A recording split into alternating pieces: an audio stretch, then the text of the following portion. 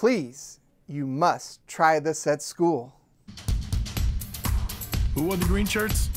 Chris, Valerie, Scott. This is TechBusters.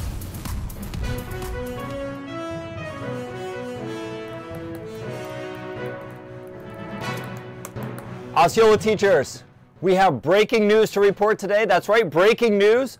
It's about Classlink. That program that you know and love for your passwords and your programs has a breakthrough that's about to happen. It's been years in the making, but this is going to happen. We have a discovery that's going to let you change your icons and move them around. I know, right? So let's go to the field reporter that we have. Chris is standing by. Chris, can you hear me? Yes, Scott.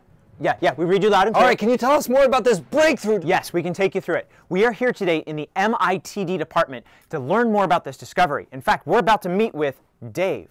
He's the programmer who's not only made this discovery, but who oversees Classlink. So this is the man himself. Dave, can you take us through this miraculous event? Sure. I've been working on this for the past 2 years. I found a way that you could change your icon Really? just like you change your icon in the cell phone. No. You've had that button right there the whole time. You mean this button? Yes. Really? Huh. Didn't know that.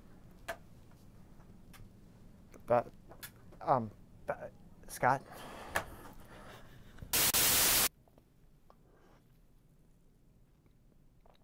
Okay. In other news, we've got things to report. Welcome back to TechBusters. I'm Chris. Scott. And Val. Here at TechBusters, we like to get to the bottom of using technology in the classroom. That's right, and as you've seen today, Classlink has an ability for you to rearrange those icons and make them into groups that are usable for you. Yep, all you have to do is click on that little pencil icon next to the search bar and you're able to make new folders and drag and drop your icons just like you can on your phone. So that's all we have for you guys today. Thanks so much for joining us. Stay tuned for more episodes.